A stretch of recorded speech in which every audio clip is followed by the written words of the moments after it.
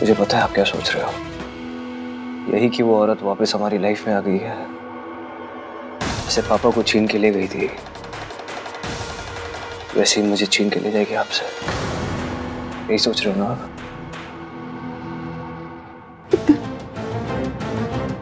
जब पुराना दोबारा होता है बहुत दुख होता है। तुमसे वादा कर, वो कुछ भी कहे, कोई भी कहानी सुनाए तो उसका यकीन मत करना। मैं पहले ही अपना घर टूटते हुए देख चुकी हूँ।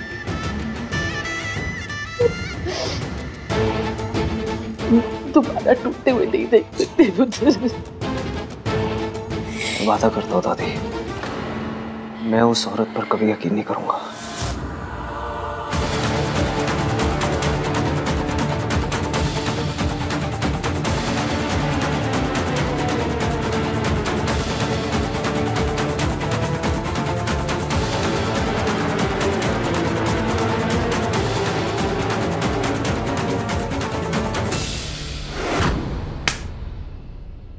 समझती क्या है वो औरत अपने आप को?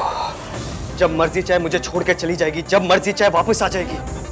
शायद उन्हें यह लग रहा होगा कि मैं सब कुछ भूल गया हूं, लेकिन कुछ नहीं भूला हूं मैं। ना दर्द भरा है, ना जख्म भरे हैं, कुछ नहीं भूला मैं। मम्मी कसम, आपको ऐसे देख के आपसे ज्यादा दर्द मुझे होता है। पर जिस दिन सच सामने आएगा उस दिन मुझसे ज्यादा खुशी आपको होगी। मुझे तो इस पूरी बात का लॉजिक ही समझ में नहीं आ रहा है कि वो इतने दिनों बाद वापस लौट के क्यों आई है, और लौटी भी तो माँ बनकर नहीं, क्लाइंट बनकर। किसी भी बात का सेंस नहीं बन रहा है। You know guys what I think, उनके जाने की भी एक मिस्ट्री थी और आने की भी एक मिस्ट्री है। कार्तिक, तू इतना होशियार क्यों है? मत सोचना ज्यादा सोचेगा तो तुझे पता चल जाएगा सच, और तुझे पता चल गया तो एवीएम को भी पता चल जाएगा, और एवीएम को सच पता चल गया तो मम्मी। आई डोंट केयर वो वापस क्यों आई है, कोई फर्क नहीं पड़ता मुझे। उन्हें जहाँ जाना है वो जाए, लेकिन वो कभी मेरे दिल, मेरी जिंदगी, मेरे घर में नहीं आ सकती। वापस आई है ना, लेकिन वापस आने में ना 20 साल लगा दिए उन्होंने। 20 साल देरी कर दी। 20 सालों में मैं और सोनू बिना माँ बाप के जिए। 20 साल तक उन्हें हमारी फिक्र नहीं हुई। अब मुझे और सोनू को उनकी कोई जरूरत नहीं है।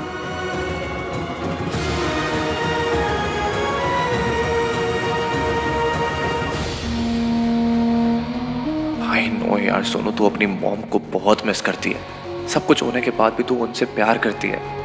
भाई कम से कम अपना गुस्सा तो एक्सप्रेस कर सकते हैं, तुझे तो अपने प्यार को छुपा के रखना पड़ता है यार।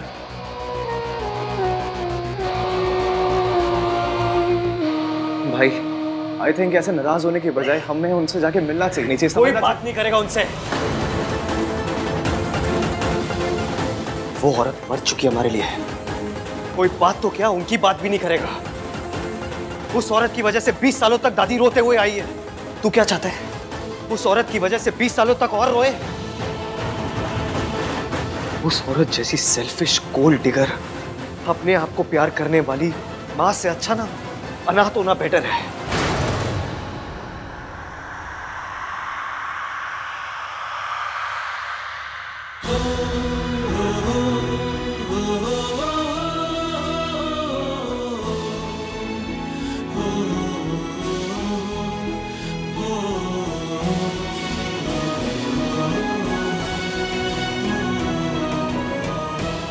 I'm sorry सोनू, मुझे पता है तेरे लिए कितना मुश्किल रहा होगा,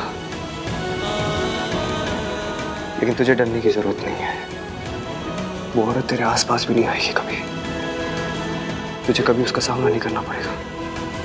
जब वो हमें छोड़ के गई थी उसकी सजा उसे आज तक नहीं मिली, लेकिन जब वो वापस आई है ना, उसकी सजा मैं दूंगा उन्हें।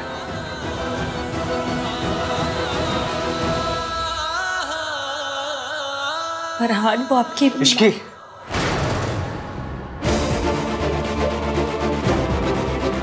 उस औरत का नाम भी नहीं लेगा कोई इस घर में।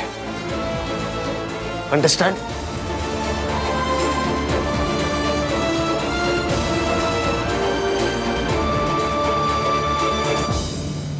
आहान कितने गुस्से में था। काश उसे सब सच पता होता। जिस हालत में भाभी थी ना, उस हालत में कोई भी औरत क्या कर लेती। गलती सावित्री भाभी की नहीं थी। भाई साहब इतनी बेरहमी से पेश आते थे कि भाभी को सब छोड़ के जाना ही पड़ा। गलती तो आहान और सोनू की भी नहीं थी, लेकिन कीमत उन्हें भी चुकानी पड़ी ना। माता रानी करे मम्मी जी दोनों बच्चों को सब सच बता दे। नहीं रितु, इसके बारे में बोलना तो दूर की बात है, सोचना भी मत। तुम अच्छी तरह से जानती हो कि माँ वीर भैया से कितना प्यार करती थी। हाँ तो क्या हुआ, हर माँ अपने बच्चों से प्यार करती है। सावित्री भाभी भी सोनू और आहान से बहुत प्यार करती है। लेकिन दोनों बच्चे उनसे नफरत करते हैं, उनका नाम तक नहीं सुनना चाहते। क्या ये सही है? ये सब मुझे ठीक नहीं लगता। देखो रितु, मम्मी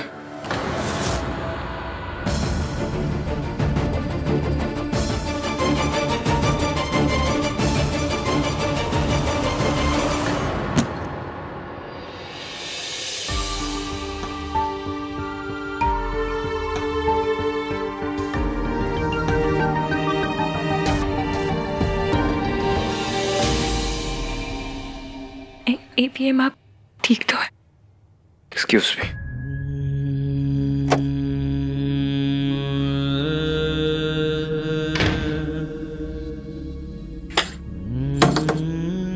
ईवीएम मुझसे बात कीजिए, बाहर आइए। ईवीएम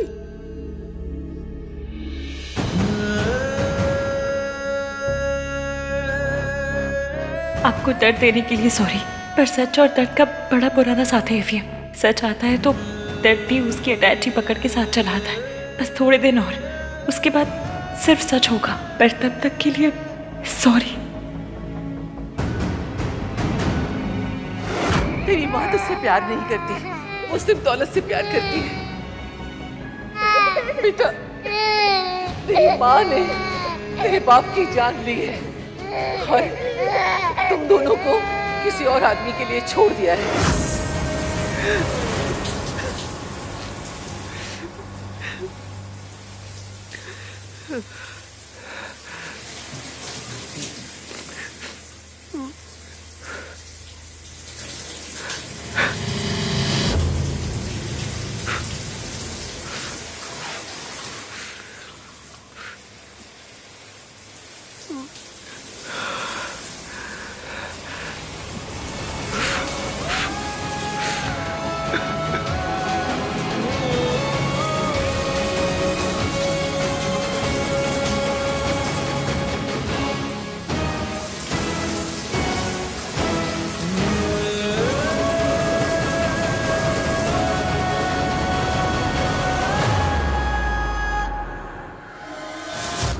वो कपड़े आ जाएंगे कल, मैं आयरन करके रखवा दूंगी। ठीक है, हम बाद में बात करते हैं ना। आप लोगों को लगता है कि मैं आइडियट हूँ? आप लोग प्रिटेंड करोगे कि सब नॉर्मल है और मैं मान लूंगा। आप लोग आहान भाई की मॉम के बारे में बात कर रहे थे ना, तो मुझे देख के चुप क्यों हो गए? मम्मी, पापा, कुछ है क्या आप लोग जो मुझसे छुपा रहे हो? अगर आप हमसे कुछ छुपा रहे हैं तो प्लीज से इट। अब हम बच्चे नहीं हैं। We deserve to know कि पूरी बात क्या है। कोई बात नहीं है कार्तिक, तो इसमें अपना दिमाग मत लगा। अब एक्स्ट्रा दिमाग है तो पापा क्या करूं? जिस तरह से वो वापस आई हैं, जिस प्लानिंग के साथ वो वापस आई, इट्स ऑब्वियस वो भाई और सोनू की लाइफ का पार्ट होना चाहती हैं।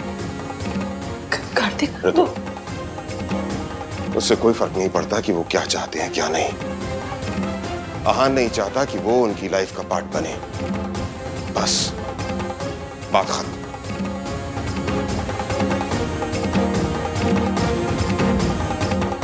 ऋतु, खाना लगा दो।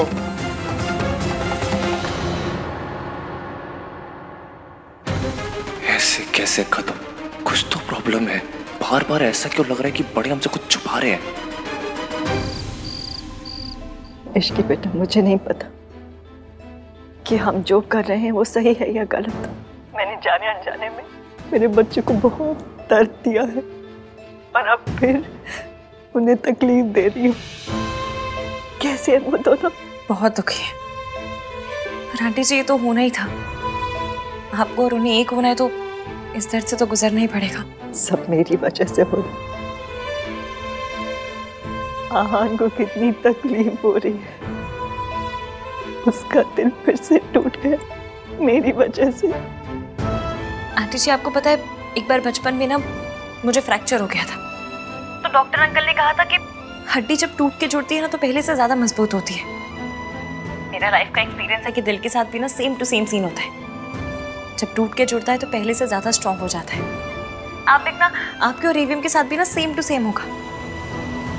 दोनों के दिल टूटे हैं, फिर अब जब जोड़ेंगे ना तो पहले से इतने ज्यादा पक्के होके जोड़ेंगे कि मैं क्या बताऊं। इतने पक्के कि दादी अपनी फुल ट्राई भी मारेंगे ना तो भी आपको तोड़ नहीं पाएंगी। भगवान करे ऐसा ही हो। मम्मी जी बहुत खतरनाक है, वो पलट के पार जरूर करेंगी।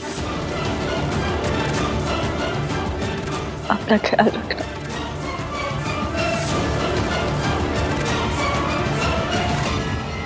हेलो हेलो के बच्चे, तूने मुझसे झूठ कहा कि सावित्री की एक्सीडेंट में डेथ हो गई है। वो जिंदा है। ये कैसे हो सकता है माताजी? हॉस्पिटल के डॉक्टर ने उसे मरा हुआ डिक्लेयर किया था और उस डॉक्टर से मेरी बात भी हुई थी। आप मेरी बात का यकीन तो कीजिए। तो क्या मैं उसका भूत देख कर आ रही हूँ?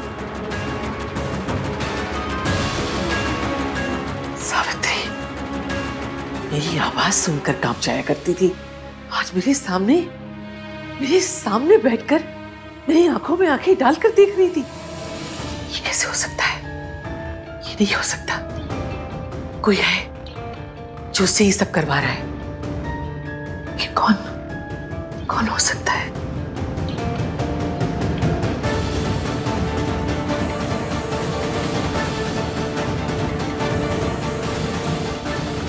हेलो। मुर्दे नहीं लौटा करते हैं, लेकिन सावित्री लौट आई है। वो जिंदा है। पता करो वो जिंदा कैसे है। सावित्री रईस होने का ड्रामा कर रही है या उससे ये ड्रामा कोई करवा रहा है? कौन है? क्योंकि सावित्री तो कठपुतली है। पता करो इस कठपुतली की डोर किसके हाथ में है। मुझे चाहे जमीन आसमान एक करना पड़े करूंगी, लेकिन सावित्री तुझे इस घर में वापस नहीं आने दूंगी। एक बार तूने मेरे घर को तबाह किया है, अब दोबारा तबाही का मौका नहीं दूंगी तुझे।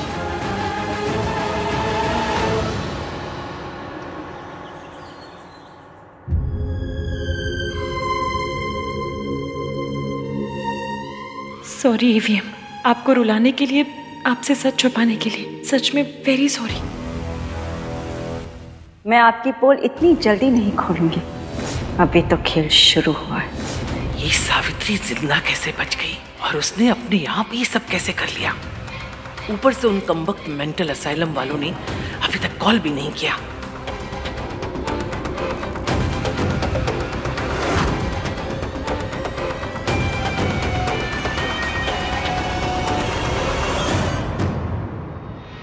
लगता है सब लोग अपने ही कमरे में हैं।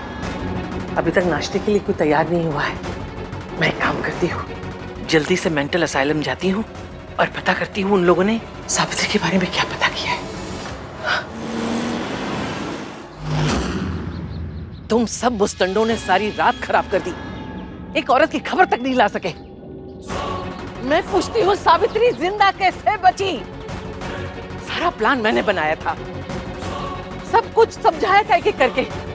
तुम्हें तो उंगली पकड़ के चलना था बस। तुम कमबख्तों से वो भी नहीं हुआ। उस रात रिसोर्ट से तुमने ही किडनैप किया था ना सावित्री को? उसे बेहोश किया था, बांधा था, मारने ले जा रहे थे, फिर भी वो एक्सीडेंट में कैसे बच गई? जवाब दो।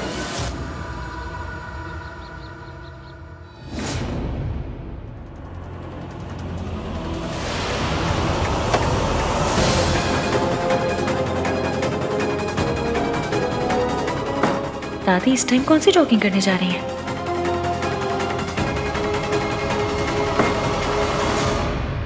आपने जो जो कहा था वही किया हमने मैडम जी। उसको मारने के लिए जा रहे थे कि एक्सीडेंट हो गया। उस एक्सीडेंट में हम भी जख्मी हो चुके थे। जब हम हॉस्पिटल पहुंचे वो डॉक्टर ने बोला वो मर गई। या तो डॉक्टर ने तुमसे झूठ बोला या तुमने मुझसे झूठ बोला, क्योंकि सावित्री मरी नहीं, वो अब तक मेरी छाती पर मुंह डालने के लिए जिंदा है।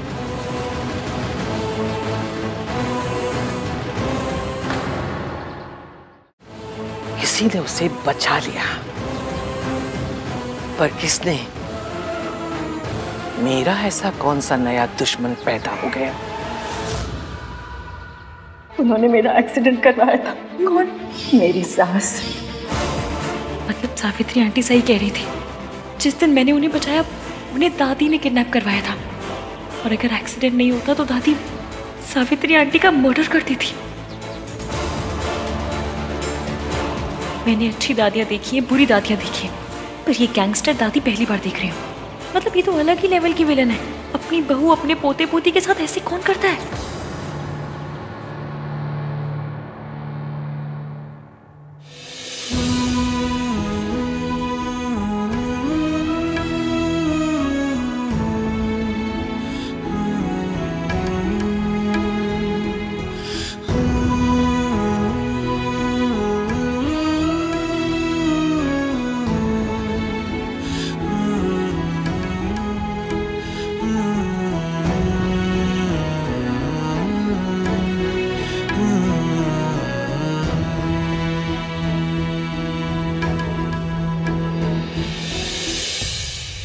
सॉरी, कल मैंने गुस्से में तुझे बहुत कुछ बोल दिया। भूल गया कि तेरे लिए भी कितना मुश्किल रहा होगा। लेकिन मैं बिल्कुल ठीक हूँ भैया, आई एम फाइन। भाई आप टेंशन मत लो, सलाह आंटी के साथ रहती है ये। उनके साथ रहना मतलब कि बालू के साथ केव शेयर करना। अब जब बालू के साथ केव शेयर कर सकती है, वो दुनिया कोई भी दुख सह सकती है ना। शट अप, छिप रहे। ऐसा है गाइस कि जो भी है, जैसा भी है, तीनों मिलकर देख लेंगे ना। और अब तो हमारे साथ रिस्की इश्की भाभी भी है। हाँ, और जहाँ भाभी होती है ना, वहाँ कोई साथ नहीं रह सकता। अब पता है, अगर हमारे घर पंकज जी भी आ जाए ना, तो वो भी उदास नहीं रह पाएंगे। छी, तूने कितना गंदा जोक मारा। भाई स्माइल किया ना। वैसे इश्की है का सुबह से दिखी भी नहीं। शायद से नीचे होगी, है ना? दादी की सेवा कर रही होगी। कल रात मैंने अपनी फ्रस्ट्रेशन उस पर भी निकाल दी। एक बार जाके सॉरी बोल देता हूँ। चल, भाई भाभी को सॉरी बोलने वाले। अच्छा, तो हम क्यों जाए? भैया सॉरी बोल रहे हैं ना। ऐसे मोमेंट्स को एम्बैरेसिंग बनाना छोटे भाई बहनों को कर्तव्य होता है सोनू। चले? नहीं नहीं बेटा, ऐसे कैसे हो सकता है? सास और बहू में झगड़े होते हैं, दुश्मनी होती है, लेकिन कोई भी सास इस तरह खून खराबे पे नहीं उतर सकती। और आंटी जी चाहे कैसी भी हो, अपनी फैमिली से बहुत प्यार करती है वो। नहीं, मम्मी जी अपनी फैमिली से नहीं, सिर्फ खुद से प्यार करती हैं। अपनी झूठी शान से प्यार करती हैं, और वो उसके लिए कुछ भी कर सकती हैं। जब वो मुझे इतने सालों तक मेंटल असाइलम में रख सकती हैं, तो उनके लिए मेरी जान लेना कौन सी बड़ी बात है। और दादी आज तक अकेले खेल खेलती आई है, और आज पहली बार किसी ने सामने से चाल चली है। इसलिए दादी के ब्रेक फेल हो गए, नींदें उड़ गई, बौखला गई हैं, उनकी रोडों पे मेट्रो चल गई है, कमजोर पड़ गई है। बस यही सोच रही है कि सावित्री आंटी बच कैसे गई।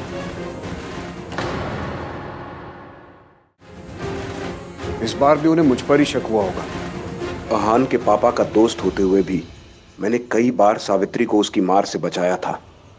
इस बार तो उनका इल्ज़ाम बिल्कुल सच में बदल गया, क्योंकि बच्चे तो यही सोचते हैं कि मैंने उनके बाप को धोखा आपके लिए दिया है। आंटी जी अपने बच्चों की जिंदगी में आए बिना आप उन्हें सच नहीं बता सकती थी, और ये झूठ बोले बिना आप उनकी जिंदगी में नहीं आ सकती थी। अब आ गई है तो बस सब सही हो जाएगा। ईवीएम के लिए दादी की हर बात सच है, इसलिए अब हमें दादी के मुंह से उनका सच उगलवाना होगा। उन्हें इतना कमजोर करना होगा कि दादी खुद अपने मुंह से अपना सच बोलते हैं। इश्की बिल्कुल ठीक कह रही है। इतने साल असाइलम के टाइम मुझे पता ही नहीं चला कि तुम कहाँ गायब हो गई थी सावित्री। अब हम सब हैं एक साथ, दादी का सच सामने ला के रहेंगे।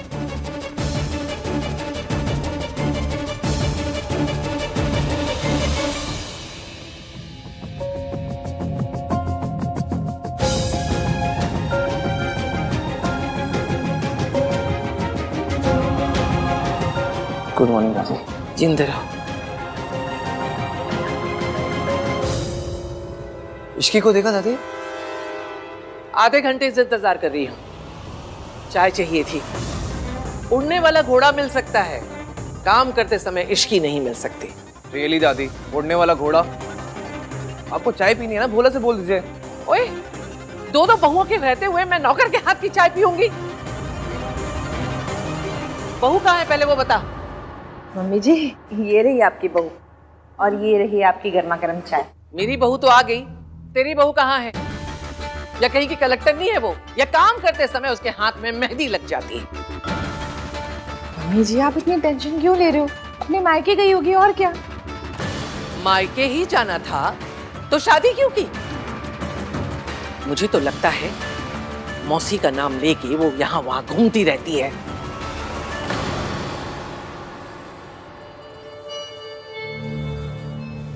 कहा हो इश्की, मैंने कहा था मुझे बताए बिना मत जाया करो। For more updates, subscribe to our channel, click the show links and enjoy watching the videos.